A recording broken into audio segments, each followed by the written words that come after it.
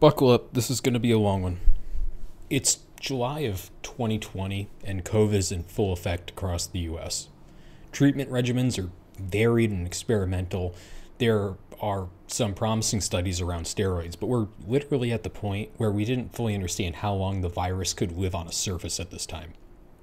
Thankfully, the PCR tests that have been used forever were adapted to being used for COVID testing at this time, and there are actually two different varieties. There's a longer exposure time but better accuracy test that is getting popular, but there's also these quick tests that take like 10 minutes from the time that you start the testing, but they're down to like a 75-85 accuracy rating at this point. So those are very much more popular, but not really the gold standard that you might want them to be. So you're in your car, AC is blasting to deal with the Florida heat. You're alternating between park and drive as the cars in front of you stop and move and stop and move and stop and move. All you really want is for this to be over with, and tomorrow you'll know if you can visit your grandmother or not. Finally, after what seems like hours, you get to the front of the line, and a doctor or nurse or just some employee who knows who this is just comes up to you and tells you to scan a QR code with your phone, saying that you're going to have to fill out and submit the form that pops up, and that's going to give them everything they need to send you your test results once they're ready. It wants your address, oddly. It wants your social security number. That's weird. But it also wants your phone number, email, and name, which seem much more realistic and normal. Puzzled as to why those first couple items are needed, you start typing away, and the person at your window, who you now notice isn't wearing a mask and doesn't have gloves or other protective equipment on, tells you the test is going to cost $70.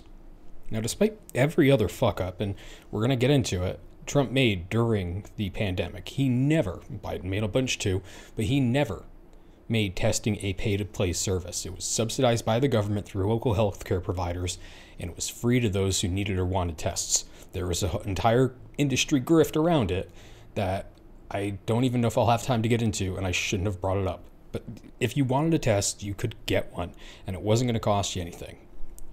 You look further down the line at this point, and you notice that the person collecting the nasal swabs is not putting them into sealed containers to be tested. They're tossing them into the trash. It dawns on you that you may have just spent over an hour in line to get scammed. I go by Lazyfire. Welcome to episode 2 of True Grift, COVID-19 Scammers. I'm shooting for 30-minute episodes, so this is based on the script I have. It's going to be part 1 of 2, most likely, because I do want to stop at a certain point. Cliffhangers, it's very popular with the kids. I also know that I found a bunch of interesting information that sticks into my brain. You saw it in the first episode where I'm going to just start going off script, and it's going to lead to segments where I start just wandering. So I know that I'm going to try to keep this on topic, but this topic itself is so expansive that even if I limited myself to just fake COVID tests, I would still be here for half an hour. The scenario I opened with is actually a composition of fake pop-up testing events that occurred all over the country. The main details are from a man who goes by Dave, just a mononym, I guess, who called the authorities on a scam testing site in Florida in 2022. But as early as May of 2020, when testing was new, there were locations running essentially the same scheme reported across the country. Louisville, Kentucky had the earliest one I could find information on, and it was also one of the most expensive at $240 per test. A number of states and cities issued warnings on how to spot these fake testing sites and to only use those backed by local governments and legitimate healthcare providers. The thing is that at least a couple of these fake sites were promoted by local governments. People set up some very legitimate looking websites and things that looked like businesses that it was just so sophisticated that you would look at this and you would say, there's no way this is fake. The one in the Florida example had a full-on website. It was a functional thing instead of just being like a form that was just pulling data. It had, here's our doctors, here's all this stuff. This just reminds me, if we have another pandemic, and we will, that's inevitable, but if we have another one, stuff like this and AI generation is going to make everything hell. Oh boy. So, from my own experience, here's how a normal COVID testing site should work. I went through one in, around July 4th of 2021, because I wanted to go and see my family for 4th of July. We'd been tested, we'd been vaccinated by this point, we were good to go. But my wife had been exposed to somebody at work who had tested positive.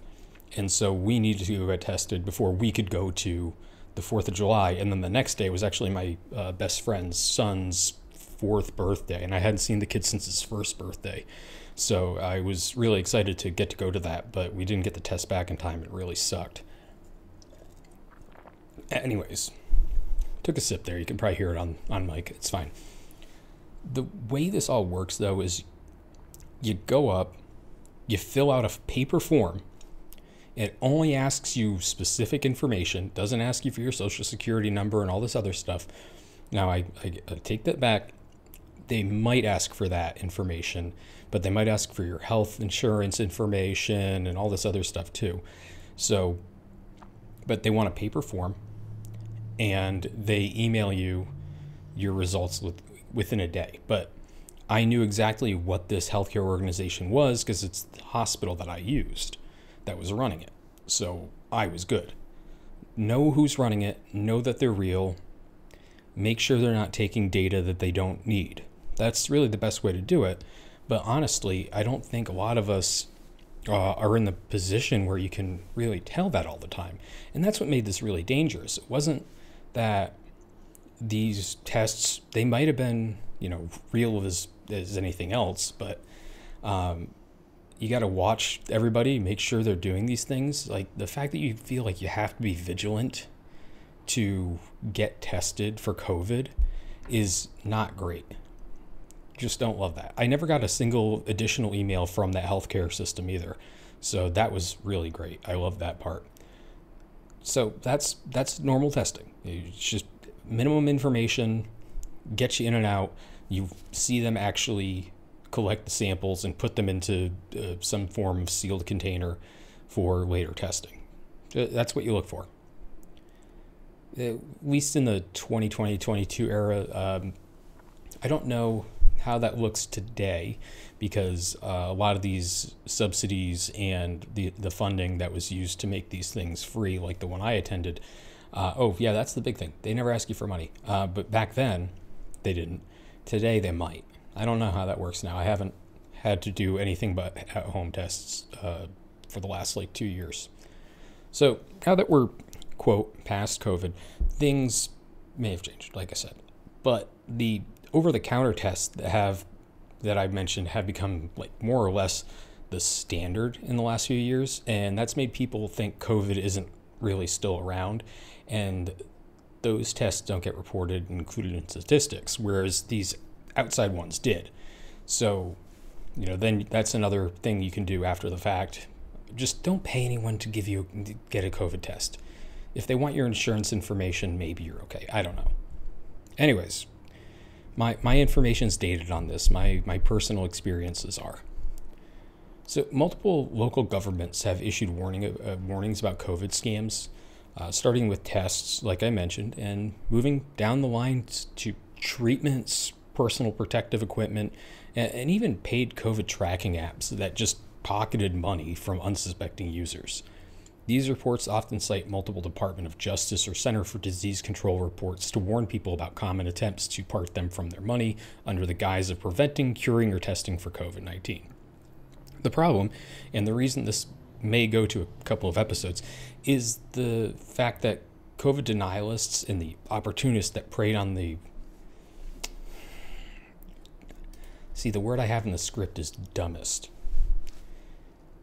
Most gullible, most desperate, I think, is maybe a good. There are people who were just not not concerned with certain things. There are people who were not able to really decipher what's happening, and there are people who are just not curious.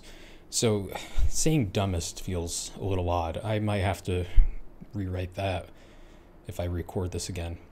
But they were preying on people who, at one point, it was so bad that at one point the FDA had to state in a press release, quote, taking drugs meant for animals is dangerous, as people were taking anti-parasite medication for sheep and horses as a prophylactic against COVID. And we'll talk more about that later. I'm not going to stand here and tell you that there are easy answers for most of COVID things. We were literally watching the scientific method at work in real time and saw the first deployment of mRNA vaccines, which only added to the pile of conspiracy theories that have already accumulated around the virus. I'm going to try and focus on just full-on scams here. It's not that I'm afraid the denialists or the anti-vaxxers are going to find me and get angry. They've likely turned this video off anyways. Someone got tested for COVID. It's a scandal. The idea is we want to look at the people who tried to profit off a global pandemic by performing grifts and such. That's what the show's about. Still coming for America's frontline doctors, though, because, my God, the grift machine on those two. I always say two. There's like 8 of them, but I just think of the 2 people who kind of get the most attention. Anyways, if you want an idea how profitable some of these scams can be, look no further than Mainstream Diagnostic Laboratory in Florida. Executive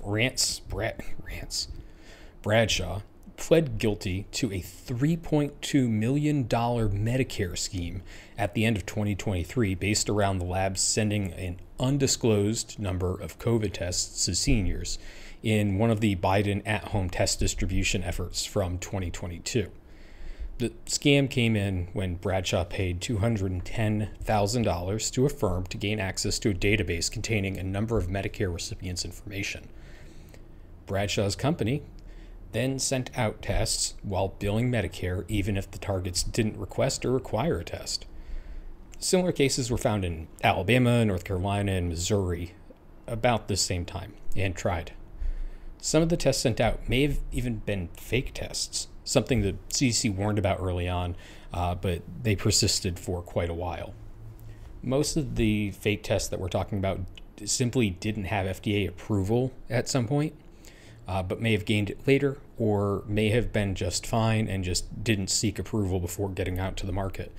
But rushing a product to market to cash in on a gap in availability for legit tests could have endangered an untold number of people. It wasn't just people using questionable case studies on medical intervention. It wasn't because people were doing completely fake tests that had no real value. It was people exploiting the pandemic to claim brand new powers for their favorite useless pseudomedicine that I find the most interesting. We're going to spend very little time on this, though. Chiropractic practitioners tended to be the worst. If you want to lump them in with the homeopathic system that we talked about in episode 1, that would be understandable. But they use their fake medical knowledge, quote, medical knowledge, to provide a treatment option. Many of them did. This was not universal throughout chiropractic, but there were a number of people who did come forward and say, hey, I can prevent or cure COVID by snapping your back in a specific manner. Acupuncture and Reiki centers across the country and world made similar claims. They all kind of work on the same kind of balance of humors, centering yourself, opening chakras kind of stuff. So it makes sense that they would all lump themselves into this. Some practitioners did end up getting charged with violating the COVID-19 consumer protection law that took effect in early 2021. This was a very necessary protection as people were selling all sorts of products as either prophylactics or post-infection treatments for COVID. The first case brought forward under that law was against a St. Louis, Missouri chiropractor who sold zinc and vitamin D supplements, claiming they could cure or prevent people from being affected with the virus. If you watch the previous episode, you remember I also brought up Alex Jones claiming a silver-containing toothpaste he advertised could prevent you from getting COVID before this law went into effect. So in this case, it fell on the AG of New York State to bring a case to have him cease and desist from making these ads. That was back in late 2020. Some of the most dangerous grift products became popular because President Trump couldn't shut his mouth. Famously, he suggested injections of a disinfectant, and that might clear COVID. Now, we should take a second here and remember there was a question from a reporter after he made his more famous statement that clarified that he was not suggesting an injection of bleach, even though he had just moments before suggested that it was a possible treatment. I'm not doing a Trump voice. Don't worry. Not going to torture you with that. But we should look at the word salad answers that he gave. The first statement was, I'm going to butcher this because I can't follow his thinking. His thought process is just so broken. And then I see the disinfectant where it knocks it out in 1 minute. And is there a way we can do something like that by injection inside or almost a cleaning? Because you see, it gets in the lungs and does a tremendous number on the lungs. So it'd be interesting to check that so that you're going to have to use medical doctors with, but it sounds interesting to me. I didn't edit any of that statement. I actually read every word slowly to make sure I didn't butcher it any more than it already was. But he very clearly says he sounds like he wants people to inject bleach or have doctors do it. But later on, one of the doctors who was on stage with him was asked a question by a reporter and was asked specifically, are they suggesting exactly the words inject bleach? Are those a real thing you're looking at? And Trump came back with, it wouldn't be through injections, which, hey, if he'd stopped there and said, I'm not telling people to drink bleach, might have been okay. But then he continued, almost a cleansing and sterilization of an area. Maybe it works, maybe it doesn't work, but it certainly has a big effect if it's a stationary object. The man's brain is completely fried. I really can't tell if he was saying we'll disinfect surfaces or if he's suggesting using bleach inside people in some way, because he seems to still think that that's an option by the end of that statement, right? He did not tell people to drink bleach, though. And that's often how this gets listed, and he didn't tell people to inject it on their own. The damage was done after this, though. Now, this is going to start to get to a weird place, which everything did in COVID. But calls to the CDC poison control line were on the uptick since March, well before Trump made these statements. Those comments were made in April of 2020, April 23rd, actually, so late in the month. That day and the next, several states and cities did report a higher than usual number of cases of people calling for help after ingesting, specifically, bleach, household cleaners, and disinfectants. Now, I can't say this was all Trump. That's impossible to state, because it wasn't like everybody called up and said the president told me to drink bleach. So people were mixing cleaning products and getting themselves sick by accident for over a month at this point. Like I said, calls were on the uptick. They were up 20% over the same period the year before, even before Trump said anything. But there is likely a percentage of people baked into the post-April 23rd numbers that we should probably say we're calling the CDC about their cleaner drinking habits, because that's just that they actually followed that idea. They didn't hear the second answer, and by Friday of that week, Trump had come out and said he was, quote, being sarcastic.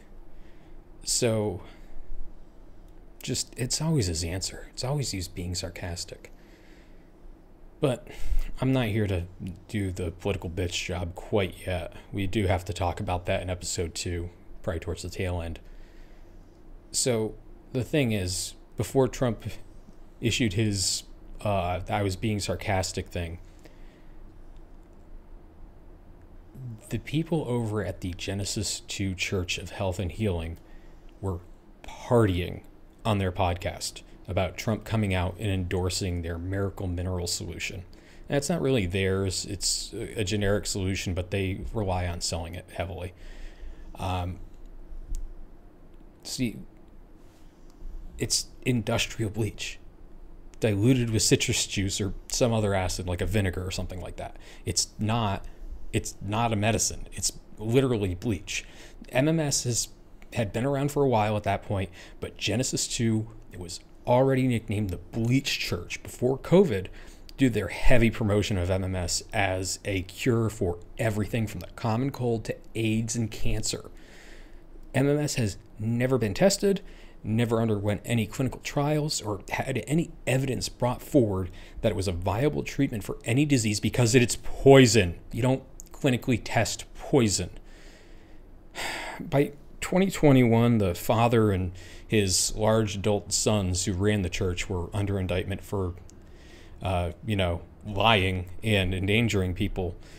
And their stockpile of bleach was seized due to their unyielding need to mail people stuff that could kill them. They'd actually been warned multiple times not to do this, and they just kept going. It's almost pathologic. Less concerning than people drinking industrial cleaners, but just as not effective as bleach, was the idea ivermectin could cure or prevent COVID. This wasn't really a Trump thing. It just became popular with his audience due to a lot of factors. We're running a little long, but I think we still have time to discuss this, and we'll get to the next topic in episode 2. Ivermectin ties into a lot of different things. It goes all over the place, and I just want to get kind of the basics out of the way before we go into the next episode. So let's do that. I'm gonna try to stay on topic here. So let me explain the belief that ivermectin could cure COVID and where that really came from. In the early days of the pandemic, it was found in lab testing that there was some antiviral effects to this antiparasitic drug when tested on extremely small samples. We're talking a couple of cells at a time. It found that single-strand RNA replicating viruses would not send and not replicate if they were exposed to a high enough dose of ivermectin. The problem was that the comparative dose that would need to be given to a person was several times the safe allowable dose of the drug, to the point where trials didn't move forward, partially because the dose may have ended up being toxic. It could have shut down people's organs, killed them even. These studies aren't generally cited as the reason people started to believe ivermectin was a COVID treatment, though.